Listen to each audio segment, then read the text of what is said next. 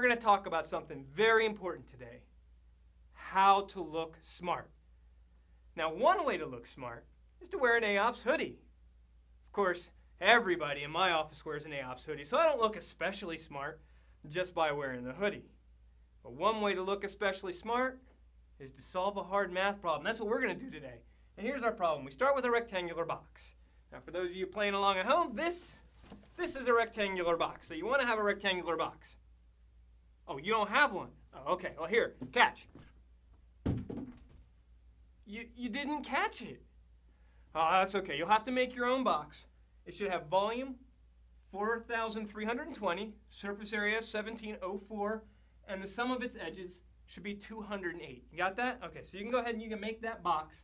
And here's the problem. If we increase each of the edges by 1, what's the volume of the new box? So there's the problem. Now, this is a team round problem. And if this is the problem you get on the team round, all your teammates are going to be looking at you. They're going to be looking at you, so you want to look smart because they're all looking at you. So this is the problem you have to do. They're all looking at you. You want to look smart. You can't just sit there and do nothing because this is what doing nothing looks like. Doesn't look smart at all. So we have to do something, and it has to look smart because it's very important. You have to at least look like you know what you're doing. So what looks smart? What looks smart? Got a box. Pictures. Pictures look smart. You always look smart when you're drawing a good picture. Now, it has to be a relevant picture, right? You're not just going to draw like a unicorn jumping over a rainbow or something like that. You want to draw a picture that has something to do with the problem. Of course, here we want to draw a box. So we'll draw a box, and we'll try to draw a decent box and maybe take our time doing it. Because, while we're drawing the box, it at least looks like we know what we're doing. Looks like we're making some progress. Let's see, we got these sides here. And while we're drawing, it's not obvious that we don't really know how to solve the problem yet. But there's our box. It's not a particularly pretty box, but it'll do. There's our box. And we still don't know how to solve the problem. What should we do? We need something else that looks smart. What else looks smart? Variables. Variables look smart. So we'll put variables on here. We'll give variables to the edges of the box. So we have our dimensions. There's x. We'll call that one y, and this one's z. And once you have variables, you can make equations. And equations look really smart. So let's see here. We have the volume. The volume is just x times y times z. So that gives us one equation. X times y times z is 4,320. And the surface area, that gives us another equation. This front face here is x times y. The back one's x times y. The top and the bottom are y times z. And this face and the face on the other side, that's x times z. So there's two of each of x times y, x times z, and y times z. And that's our entire surface area, which we know is 1,704. And then we get an equation from the sum of the edges. There are 4 of these vertical x's, there are 4 of these horizontal y's, and then there are 4 of these front to back edges that are length z. So 4 times x plus y plus z, that's the sum of all the edges, which is 208. Now this 2 and this 4 here, they're annoying. We can make these equations simpler just by dividing them out, and we like simple. So we'll just write those over here. We can't really do anything special with the volume yet, so we will just leave that as it was. We'll divide this by 2, and we'll have xy plus xz plus yz. Divide by 2 there, we get 852. We divide this by 4, we get x plus y plus z. And it's good while we're scribbling all this down, right? We've got all these equations on the paper. We look really smart. That's one of the nice things about writing all these equations down. We look like we're getting somewhere. We look like we know what we're doing. Now we've got all these equations, and we're stuck. Oh no, we're stuck. I mean, we could just start guessing numbers, guessing x, y's, and z's, but there's tons of different groups of 3 numbers that add up to 52, and then you have to do all this sort of. We could substitute in, and we could start scribbling lots and lots more stuff, but at some point, you go from looking smart to looking ridiculous when you're just writing the same thing over and over. We need something smarter. What's smart? What else is smart? Doing things backwards. If you can do something backwards, you must be awesome at doing it forward. So doing things backwards looks really smart. And doing things backwards in a math problem, that means starting from what you actually want to try to figure out and trying to work backwards to what you already know so you can get the answer. So we're going to try that here. We're going to try to go backwards. So let's see, increase each of the edges by 1. We're going to separate our forwards from our backwards. You don't want to get them confused, so we'll separate them for now. We increase each of the edges by 1. So we'll have x plus 1, y plus 1, and z plus 1. Those will be our edge lengths. And we need the volume. So the volume is just the product of those three. X plus 1 times y plus 1 times z plus 1. And this at the very least, this gives us something to do to look smart, because we can start multiplying this out, and that looks clever, even though we don't really know if it'll get us anywhere. So the way we multiply these out is we'll just multiply these last two out first. We'll leave the x plus 1 there. And if you did the activity sheet, you know how to multiply these two out. You have y times z and then y times 1. Then we'll take the 1 and multiply it by the z and the 1. It's just the distributive property. So we'll multiply that out. We get y times z. Y times 1 is y. 1 times z is z. 1 times 1, that one's easy. That's just 1.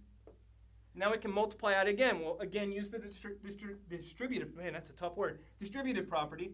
Multiply x by all those, 1 by all those. So we'll multiply x by each of these. We get x, y, z. X times y. Hey, x times y, z. We know that. Wow, something smart. We got something smart. Let's see if we get anything else smart. X times y, z is x, y, z. X times y is x, y. X times z is x, z. And I'm going to leave a space now because I know what's coming next. I see x, y, I see x, z. I'm hoping there's a y, z out there somewhere. But I'll take my x times my plus 1. I have plus x over here. And then 1 times y, z. There's that y, z. We knew it was coming. 1 times y, 1 times z. That gives me my plus y, my plus z. And 1 times 1 is 1 all day long. And look at that. We've seen all these things before. X, y, z. That's just 4320. xy plus xz plus yz. Those three together, they're right here. We know that that added together is 852. Then we have x plus y plus z. We already know what that is. That's 52. And then plus 1. 52 and 852, that's 904. Add that on to 4320. We get 5224. Add the 1. 5,225 is the new volume. How about that? That turned out to be pretty smart. We had no idea what we were doing. We just did something. Maybe that's the key to being smart.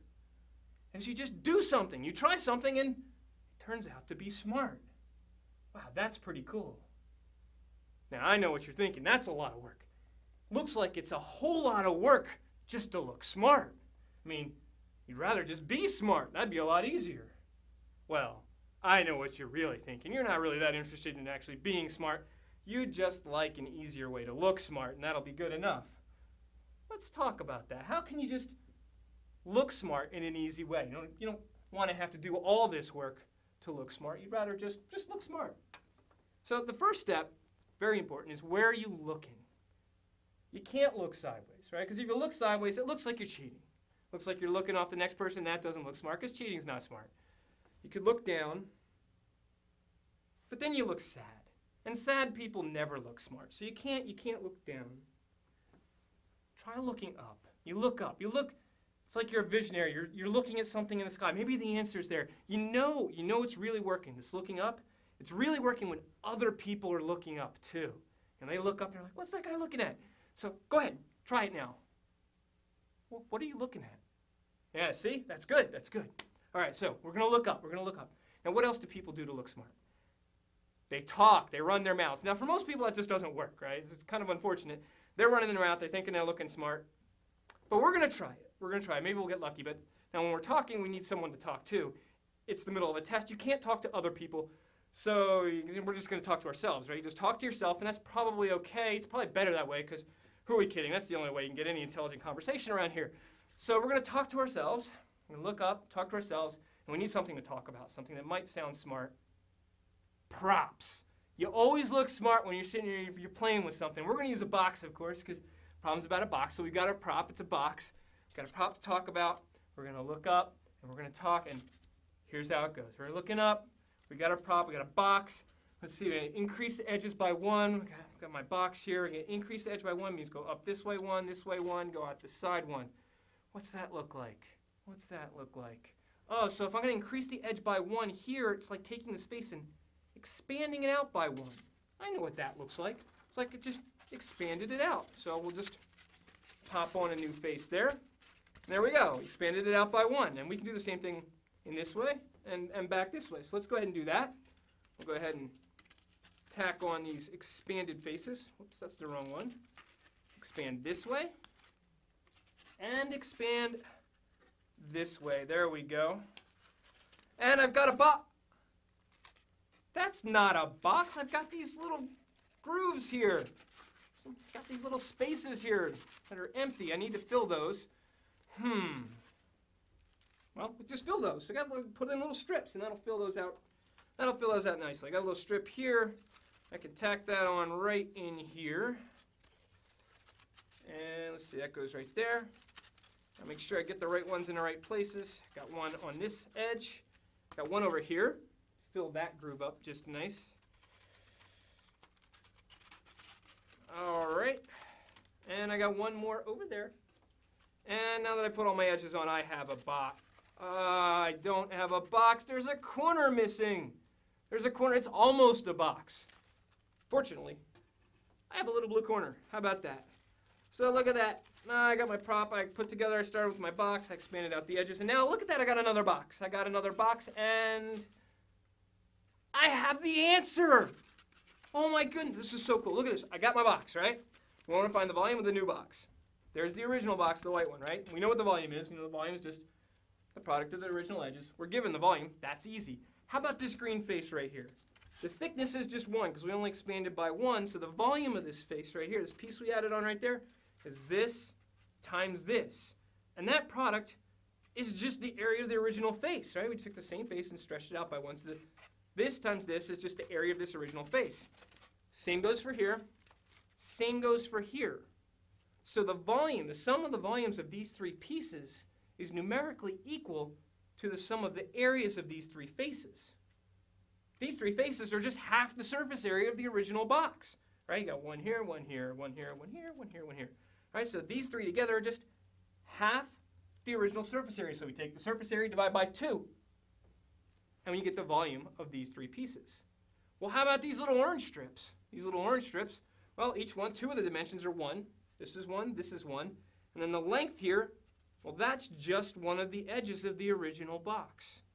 So the volume of this numerically is equal to one of the edges of the original box. So the volume of this plus the volume of this plus the volume of this, well, that's just the sum of the edge lengths of the original box. Now we know the sum of all the edges is 208. And then when we sum all the edges, we add each of the lengths 4 times. So the volume of these 3 pieces, each one of them is equal to, numerically equal to, a length of the original box, is just a quarter of the sum of the edge lengths of all the edges of the box. So all you have to do is take this and divide by 4, and we get the volumes, the total volume of these 3 orange pieces. And then we have our little corner cube. That's the easy one. 1 by 1 by 1, its volume is just 1. So to get the volume of this box, we take the volume of the box, which we're given. We take half the surface area, which we're given. We take a quarter of the sum of the edge lengths. We're given that too, and then we just add 1 at the end. That's pretty clever. That's pretty amazing. And that's how you look smart, right? Is figuring out that this is just a geometric way to do all this mess right here. Yeah, that's how you look smart.